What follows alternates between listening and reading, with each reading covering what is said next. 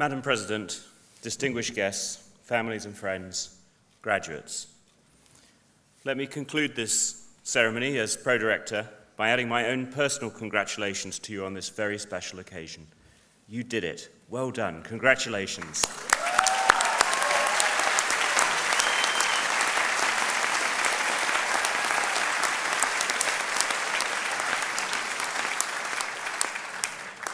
Now, graduation ceremonies are formal and they follow a British tradition that's developed over many centuries.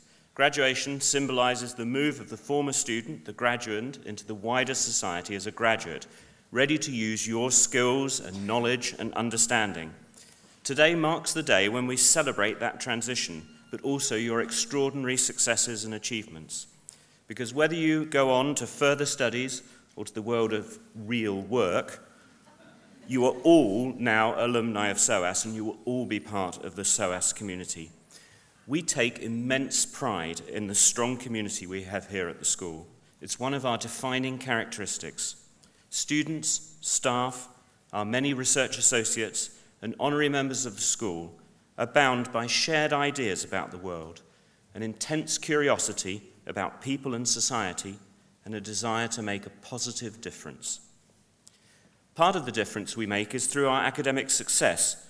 We address issues of global concern and aim to make great things happen through our research and teaching, whether that's on issues related to public policy, like food and water security, or gender discrimination, international human rights law, the role of Islam in the modern world, or on issues that are less obviously policy relevant but just as important, such as understanding the structure and evolution of languages, or maintaining musical traditions from the past, or studying world literature or film.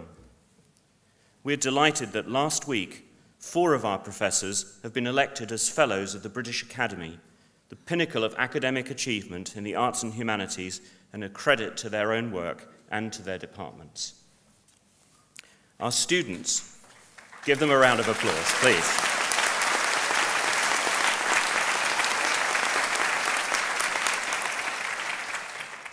Our students are equally impressive, yes, in their political activities and their enthusiasm, their collective strength, but also in their individual achievements.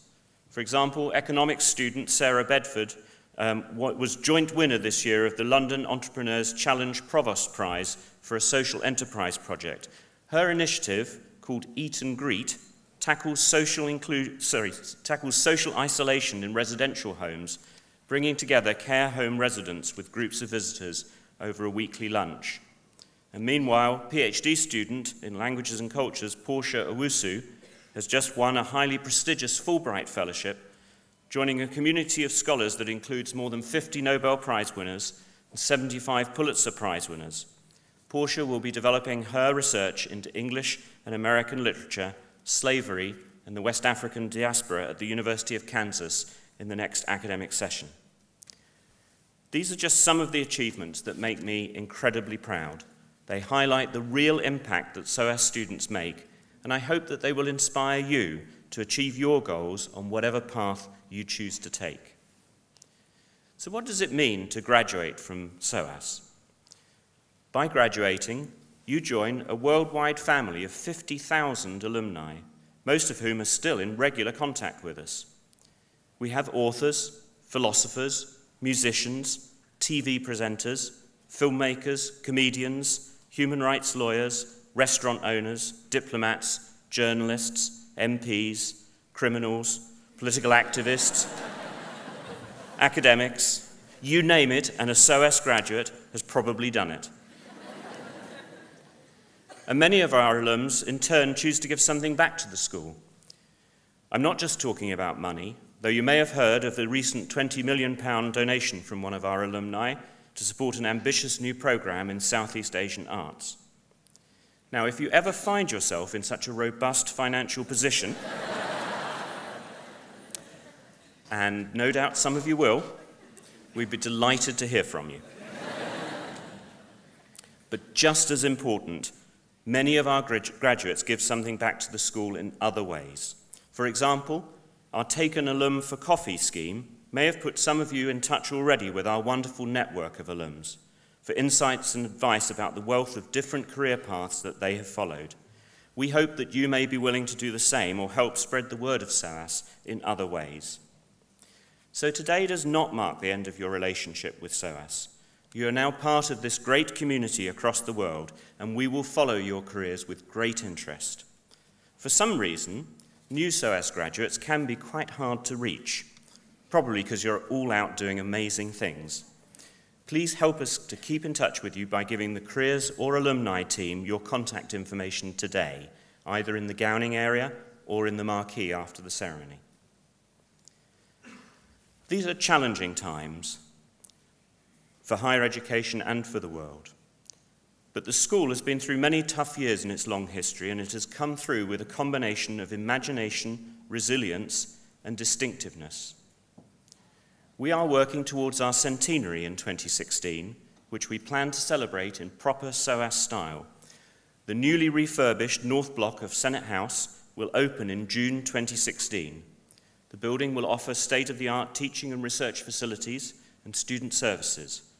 It will mean that SOAS will be, once again, a single-site campus with all that energy and intellectual curiosity that defines our community concentrated in a single vibrant precinct.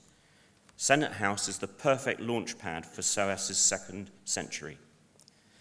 So do come back and visit the new campus once it's complete, and especially in our centenary year between June 2016 and July 2017, when we plan to have some amazing events and activities on campus.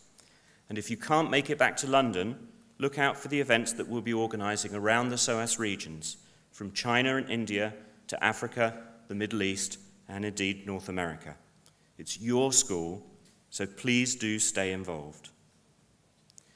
Now, Graça, in her speech, offered a few words of advice, and I can't resist the temptation to offer a few of my own. The first is, it is really never too late to learn. So don't regard leaving the school as the end of your learning journey, regard it as the beginning. Why don't you try learning the dulcimer or the two-string Chinese violin? We'd love to help you. Second, never be scared to make mistakes, but always make sure that they're new ones. And finally, whatever you do, do it together, because together we're strong. Good luck with your future careers.